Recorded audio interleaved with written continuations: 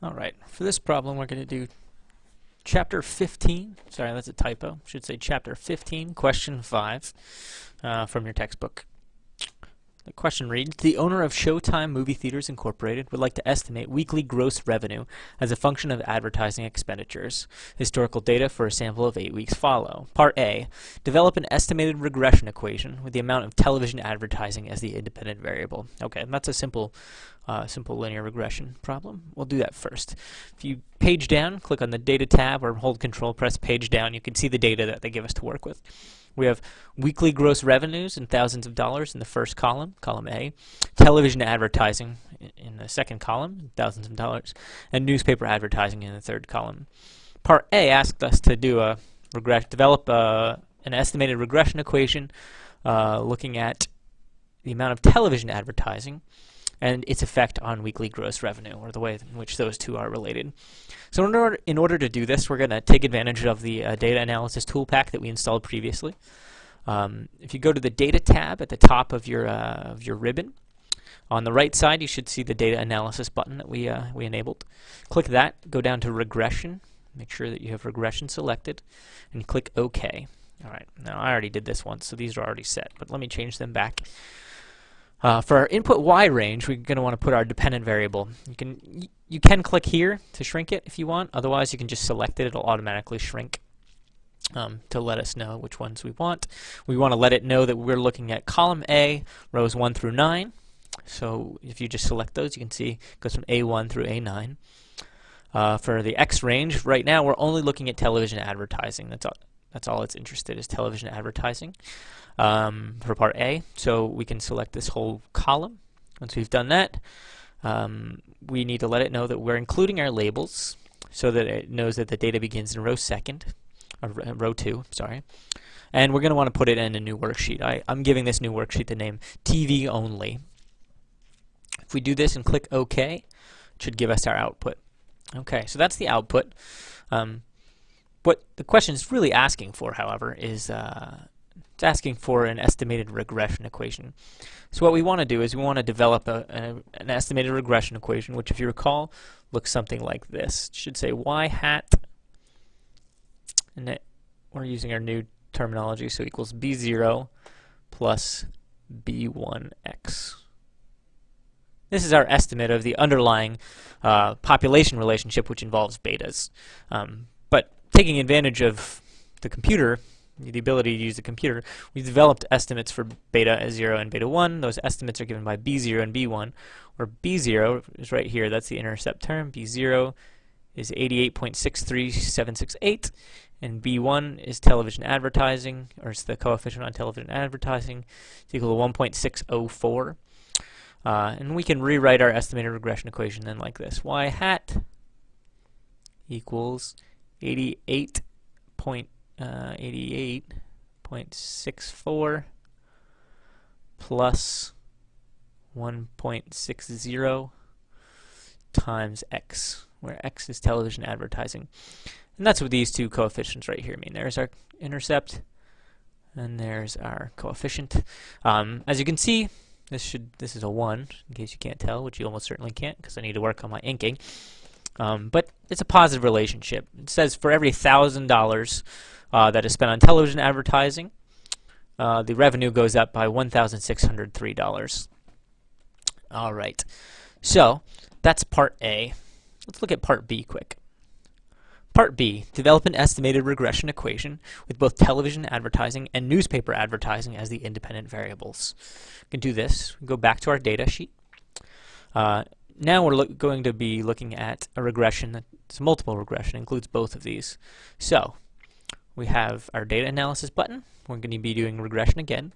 It already has our y's in there from last time, from the first regression. Next we're going to be adding multiple x's. So just select your x's. Do I need to stop? I need to stop inking, I think. Let me go back to that quick. Review. Oh, no, it's done. Okay. My apologies. Data analysis. Our y's are set. Our x's are right here. And now I'm including both television advertising and newspaper advertising. Once again, we want to make sure labels is selected. I'm going to give this one a new name, which is full model. It includes all of our x's. So click OK. And now we have a new regression output table. It's hard to see everything on this one because my screen's a little too small. We can fix that pretty easily. Scroll down, get everything in here. We don't really need that top row, so there we go. There's our full model. As you can see now, we have an intercept term, and we have two coefficients. An intercept term right here, and we have a coefficient on television advertising and a coefficient on newspaper advertising. If we want to write this full model, or write this estimated regression equation, we're going to let this be B0 again, because the intercept is always B0. B1 is going to be the coefficient on television advertising, and B2 is going to be the coefficient on newspaper advertising. Once we've defined those, then we can write our estimated regression equation. Y hat equals 83.23 plus 2.29 times TV advertising in dollars or thousands plus 1.30 times newspaper advertising. I'll just call that news here. You get the idea. What this is saying is that the revenue that's coming in, I forget what it was called. What's the revenue called? It's weekly gross revenue is 83.23 with no advertising. That's an estimate. And then it increases by $2,300 for every $1,000 of TV advertising and $1,300 for every $1,000 of newspaper advertising. These are both positive relationships, which is good. That's what you might expect. But they're different. The return on television advertising money is higher right now. All right, we go back to our problem tab. We can see that was part C. Or no, that was part B. Part C is the estimated regression equation coefficient for television advertising expenditures, the same in part A and part B. Interpret the coefficient in each case. All right. Now in part A, we're going to look at the TV only tab, and we see that, okay, the coefficient there was 1.604. In the full model, the coefficient on TV advertising was 2.290, and they're different. Our original model, our TV-only model, said that for every $1,000 of television advertising, weekly gross revenue would increase by $1,604. Our full model says that for every $1,000 of television advertising, our weekly gross revenue increases by $2,290. So that's the interpretation of our coefficients. Clearly, they're different. When we add the newspaper advertising into the model, the effect of television advertising, the estimated effect, goes up quite a bit. All right, that's part C. And then finally, part D. What is the estimate of the weekly gross revenue for a week when $3,500 is spent on television advertising and $1,800 is spent on newspaper advertising? Well, let's take a look. We have our full model. Our full regression model should allow us to run this calculation. In order to take a look at it, I'm going to scroll down a little bit to give me some more room.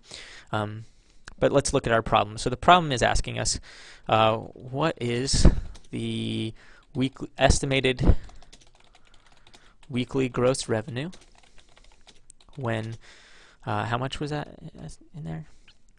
When $3,500 is spent. Actually, why don't I just copy and paste it? And we'll be able to see it while we do it. So copy, paste it right here. What is the estimate of the weekly gross revenue for a week when $3,500 is spent on TV advertising and $1,800 is spent on newspaper advertising? Well, it's going to be, we're going to use this model right here. This model right here that this estimated regression equation is what we're going to use. So we can press equals to start our formula, and it's going to be 83.23 plus 2.29 times the amount that we are going to be using in TV advertising, which is $3,500. Remember, this coefficient is on thousands of dollars, so that's going to be $3,500. To that, we're going to add the effect of $1,800, or 1.30 times $1,800 on newspaper advertising. If we press enter, or press over, this should give us our estimated weekly gross revenue, which is going to be $93.585. Now to get this formula, I was using numbers the whole time. But there's another way we can do it where we use references to the cells. Because we have our coefficients in cells, we can use those references to get a more accurate. We don't have any rounding if we do this. So what we're going to do is we're going to press equals again right here and scroll up to our coefficient, to our intercept. I'm sorry. So that's B17. We'll take that value, then we'll add it to B18 times 3.5. And we'll add that to B19 times 1.8. If we do that, you should see, okay, 93.587 when we don't round. So you can see that using the full model, and you can see the equation is still here, readily accessible. It's actually a little bit better to do that in Excel, because if you do it this way, where we have the numbers plugged in, it can be hard to tell where those numbers came from. It's not very intuitive where they came from. You have to look, and if anything changes, if you're going to edit any of this data, not that you necessarily would in an output table, but if you are, it won't change your result. Whereas here, we have cell references, which means that if these change, right, we delete that, you can see that it changes our result. So it's dynamically calculated, it's automatically updated. All right, so that is how you solve problem chapter 15, question 5. Keep watching, and we'll have some more problems coming soon. Thanks. Bye.